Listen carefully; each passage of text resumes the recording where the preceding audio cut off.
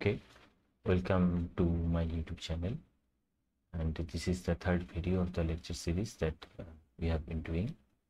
In this video, we will be looking at free expansion.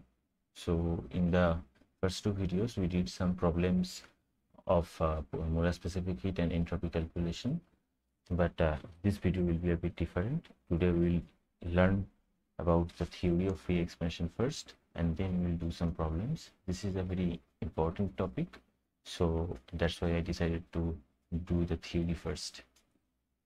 So let me write.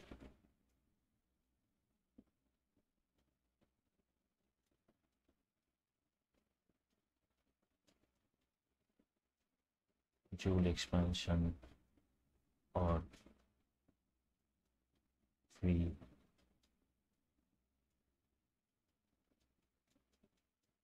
expansion.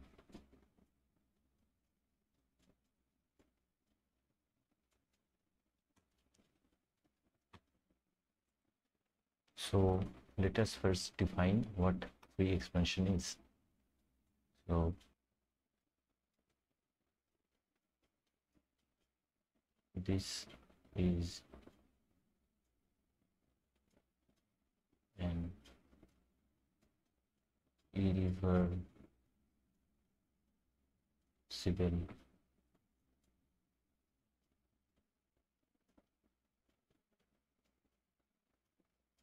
thermodynamic process. So here a volume of gas is kept in one side of a thermally isolated container, and the other side of the container is in vacuum. So let me draw the diagram first. So let this be the container,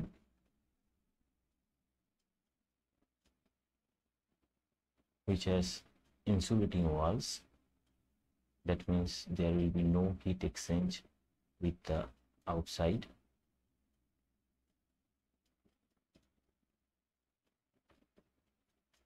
So it will have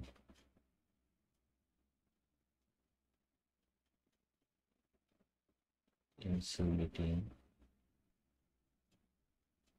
walls, and there will be one partition which I have drawn in the red color, and in one of the partitions the partition will divide the container in two halves, and in one of them there will be gas and the other one will be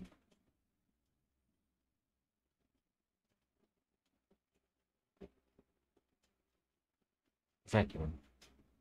So let me just write what I have defined. So a volume of gas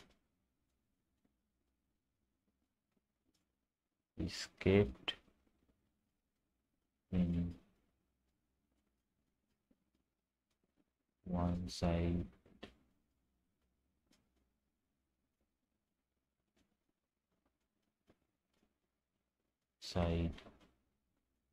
of a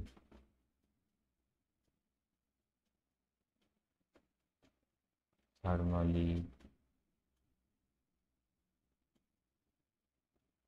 isolated container, where the other part is vacuum. So now the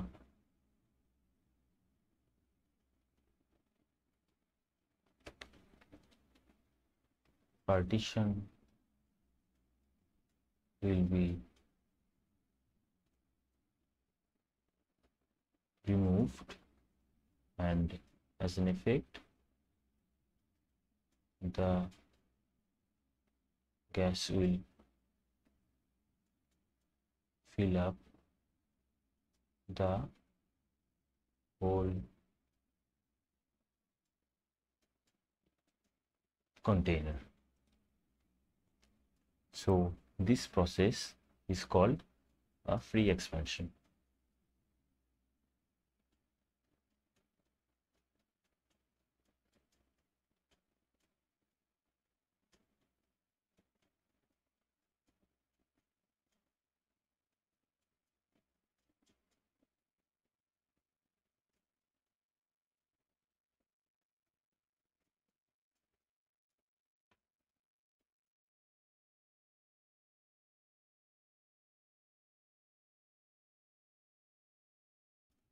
And as I have written in the title, this is also known as Joule expansion.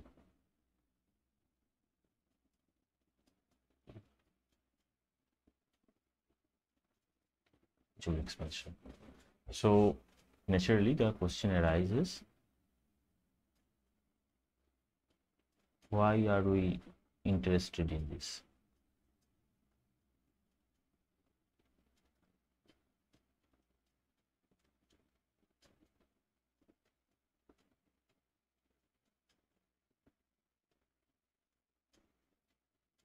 So why are you interested in free expansion?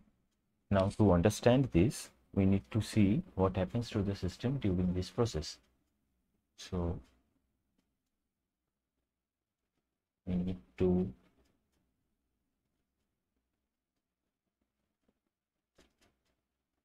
understand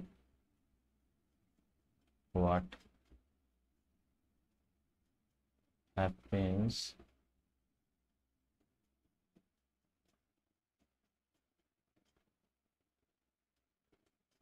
to the system. Okay, so let me first draw and define the system properly. So in the initial stage,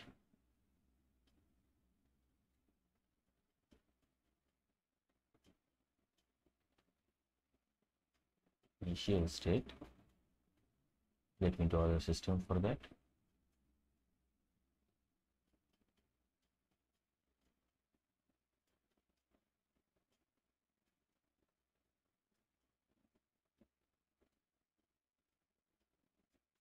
There was one partition and the gas was confined to one side of this container, and let us assume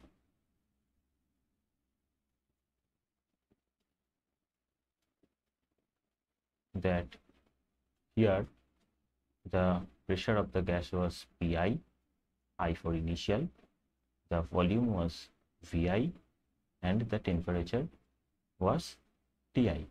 And let us also assume that the rest of the volume which was vacuum, that was VO. So what will happen to the final stage?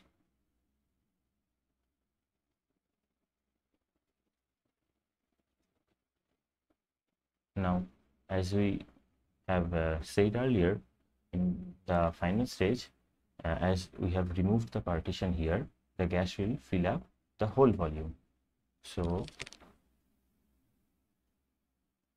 the gas will now fill the whole volume.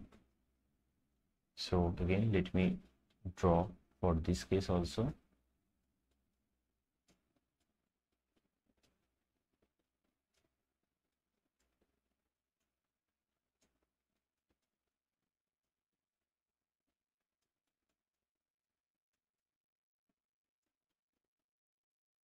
So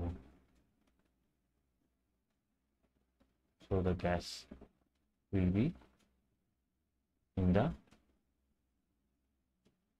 full volume of the container, as we have removed the partition here. So let us assume again that final pressure will be PF,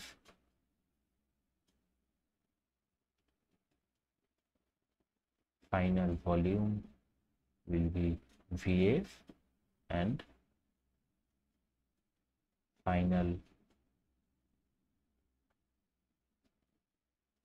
temperature will be TF. Now from these two diagrams we can easily see that VF will be nothing but VI plus VO, because initially the volume was Vi and the rest of the volume was V0, and as we have removed the partition, the gas is now filling the whole chamber. So Vi plus V0 will be the final volume. Okay, now a few things to note here. So let me write it in a different color. So here the whole container is the system. Also, as the container is thermally isolated, so there will be no exchange of heat, which implies that dq is 0 for free expansion. Now here, when we are removing the partition, the gas is expanding into vacuum, so it is not doing any external work actually. So as the gas is expanding into vacuum, so it is not doing any work, so which implies that dW, which is the work done, will also be 0 in this case. So now if we remember the first law of thermodynamics,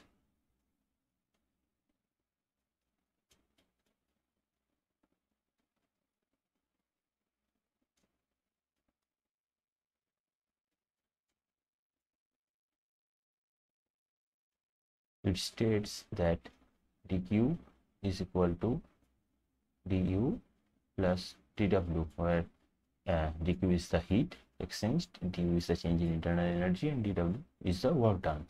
Now we have established that for this process dq is 0 and dw is also 0, which implies that du is also equal to 0.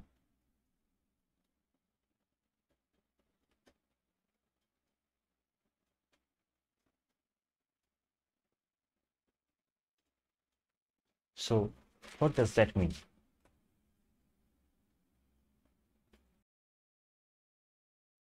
Okay, so let us for the moment assume that the gas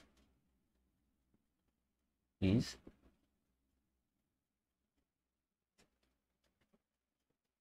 ideal gas.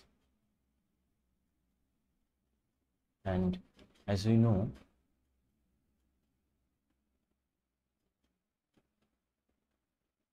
for ideal gas, U, internal energy,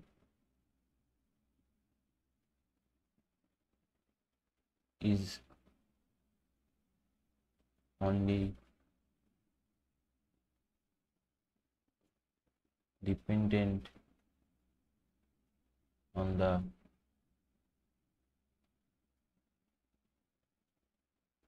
temperature.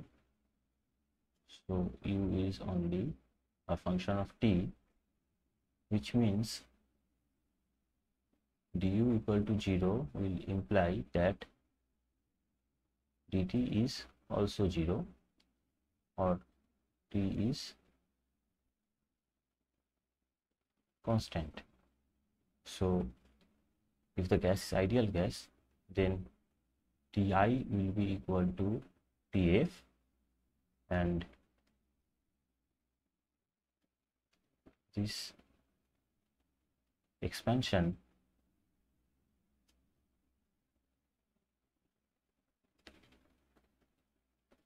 will be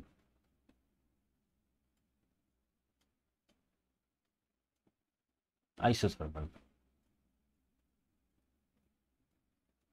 Isothermal meaning that the temperature is not changing.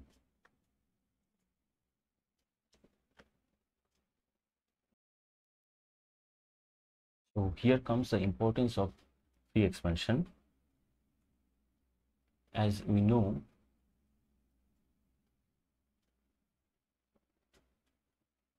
for isothermal process,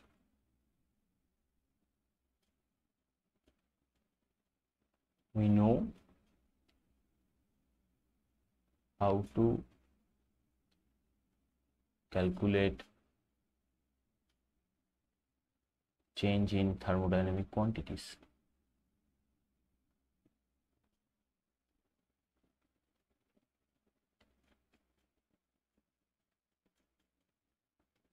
So we can apply that knowledge here, and we will be also able to tell what will be the change in different thermodynamic quantities for an irreversible process also. So that's why we are interested in free expansion. So one of the quantities that can be easily calculated is the change in entropy.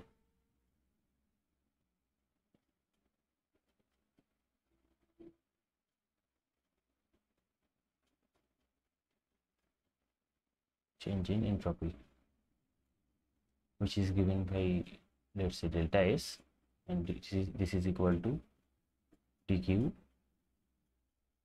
reversibly transferred times t, divided by t. So now for this isothermal process, T is constant, so it will be very easy to calculate the change in internal energy. Here dq ref is heat exchanged in a reversible way. Okay, so now we have understood the importance of free expansion, and in the exams also you will find that they will ask you to calculate the change in entropy. So this formula will be important, and we will do exercise about it. So now let us do some different thing. We will try to answer another question, which is, what is the difference between an isothermal expansion and a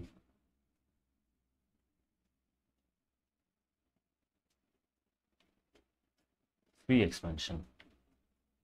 So difference between isothermal expansion and free expansion, as we have looked in the previous section also, in both the cases there is no temperature change, so it is important to understand the difference between them. So it will be very beneficial for us to do this, and it will also help us in solving the problems. Okay, so I will first go and describe isothermal expansion.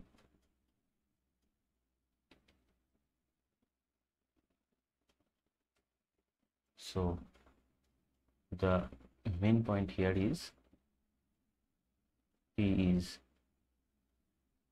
constant, which implies that dt is 0, and that in turn implies that for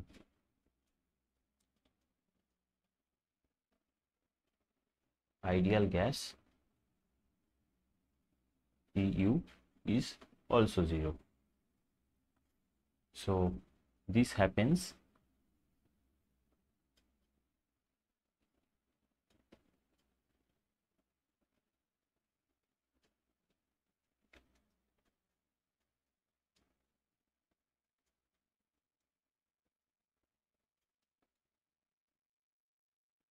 when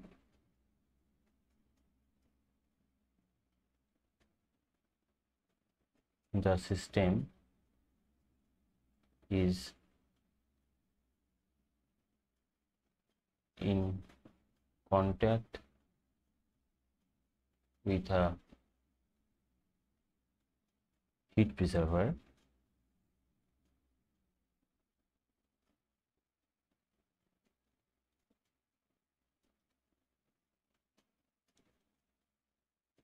and the system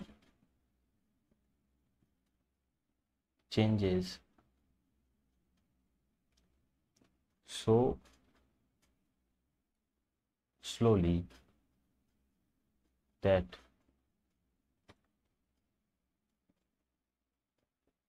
it can be treated to be in equilibrium at all time.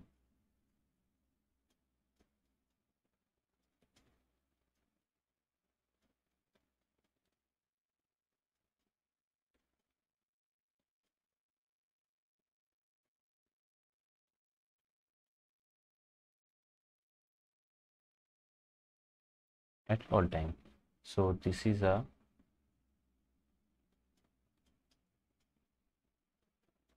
quasi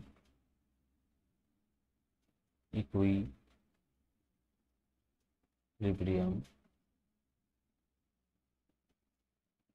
process, and also this is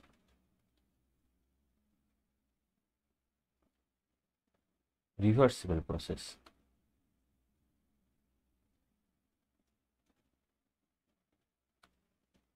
And also, as there is a heat reservoir involved, the heat exchanged dq will not be equal to 0. So heat will be exchanged between the system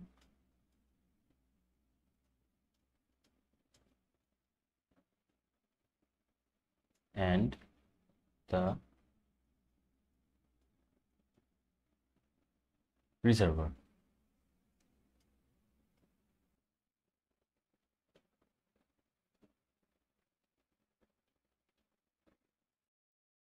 Okay, so I actually thought that this amount of page will be sufficient for me to finish this up, so I earlier written end here, but I think we'll need some more page. So yeah, okay, so now you will calculate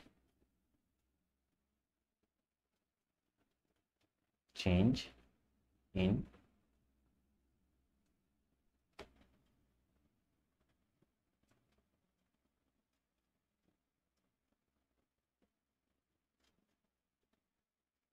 entropy.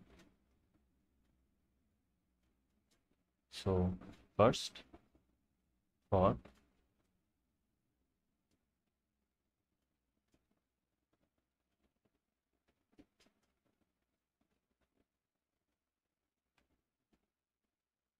isothermal expansion, we know that change in entropy of the system is given by dq, the heat exchanged reversibly, divided by the temperature.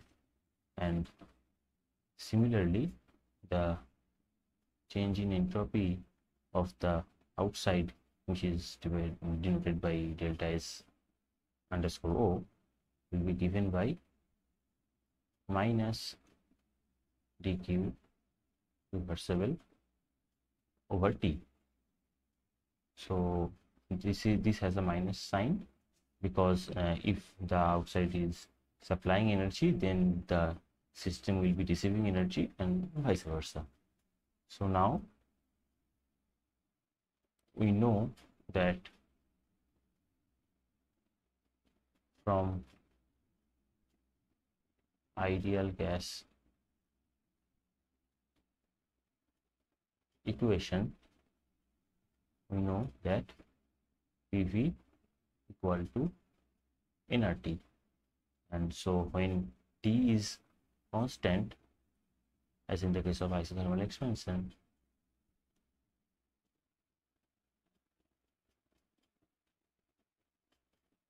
we have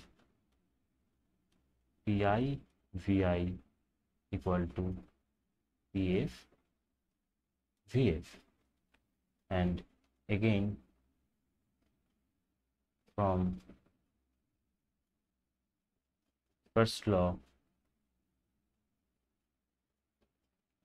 we have dq reversibly given is equal to dw, as du is equal to 0. Needless to say that we are looking at ideal gas here. We are also using the ideal gas equation. So du equal to 0, as dt is 0. So dq reversible will be pdv. So delta S for system will be integration from initial to final stage pdv over T. Now P can be written as nRT over V. This is coming from the ideal gas equation, from this equation. This part is coming, and if we proceed with the integration, we will see nRT over T V dv. Integration is from initial to final stage, and this will be here T and T will cancel out, so this will be nR integration from initial to final stage dv over V, which is nR ln Vf minus ln Vi. So we can simplify this a bit, and we can write that delta SS is nr ln Vf over Vi. So let me box out this result. Yeah, and also we can use this equation here, which is nothing but the Boyle's law, Pi Vi equal to Pf Vf.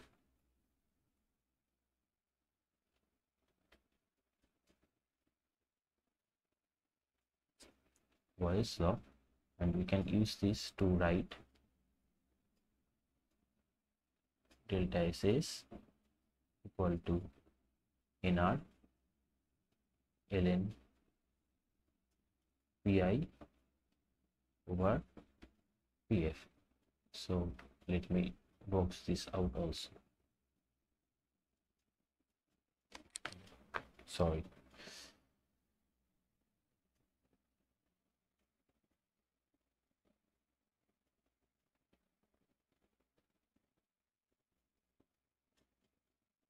Okay, so what will be the total entropy change of the universe?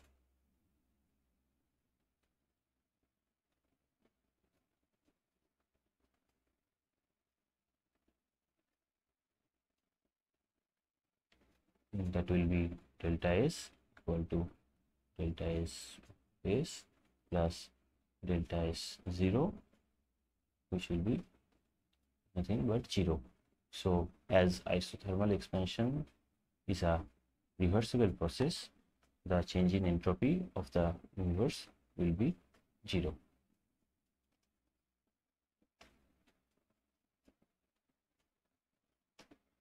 Okay. Okay, so this was for isothermal expansion.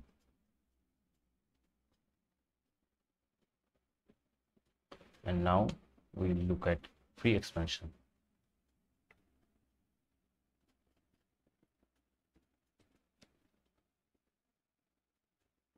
This was 1. So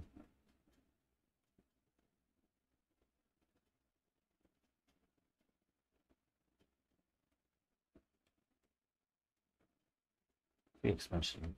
So here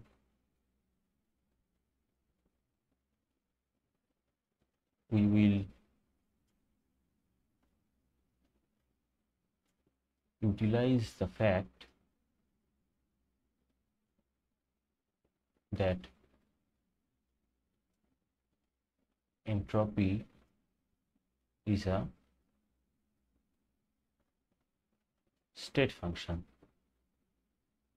which means that the change in entropy will be only dependent on the initial and final stage. It will not be dependent on the path it takes to go to the final stage from the initial stage.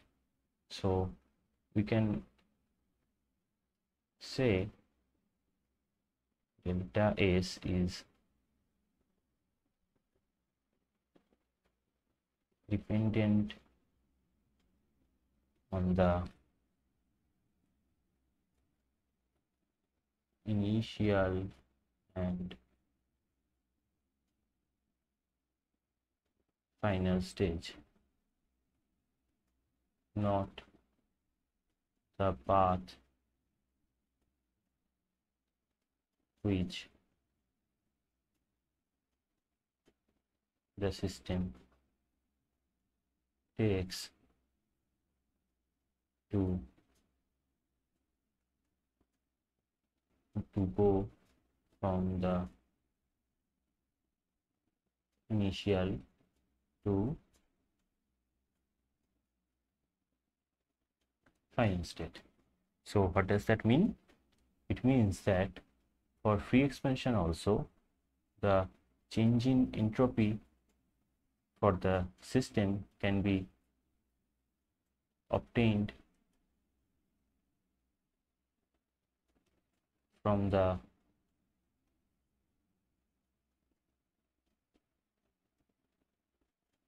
formula that we derived for isothermal case, because again the value of delta S will be dependent only on the initial and final state, not the path.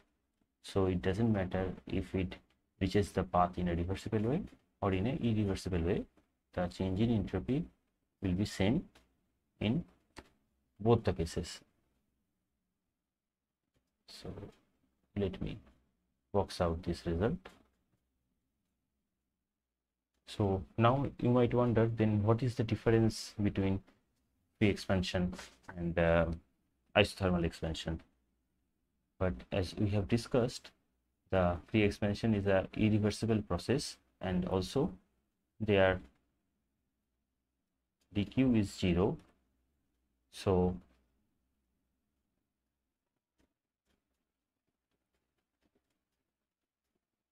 no heat exchanged between system and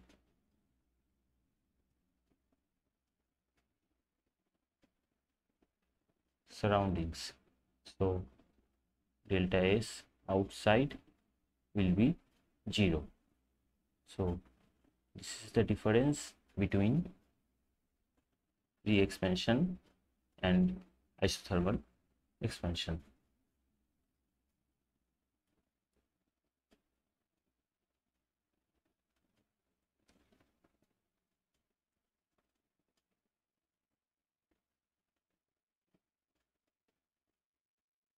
Eq 0. So what will be the change in entropy of the universe in this case? That will be delta S plus delta S 0, which means it will be nr ln Vf over Vi. So this will be greater than 0, as this is an expansion and Vf is greater than Vi. So delta S is greater than 0, as it is intended to be for an irreversible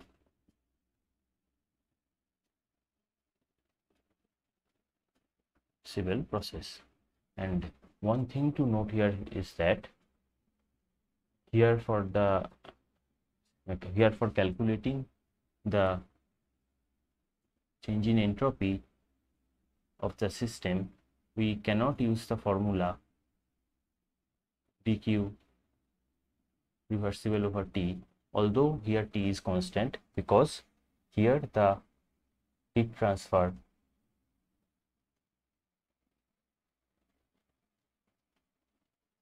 is 0, so that would imply that the entropy change is 0. But this formula here, it will not apply, because this is only for reversible processes, only for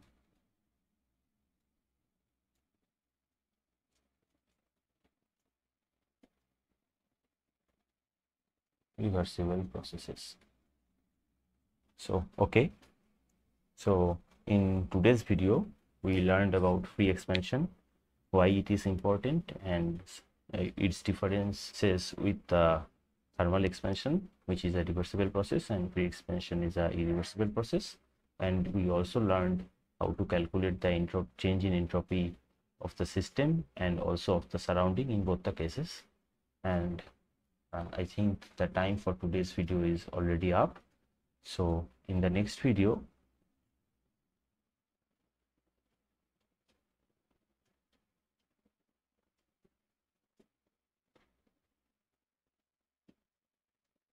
we will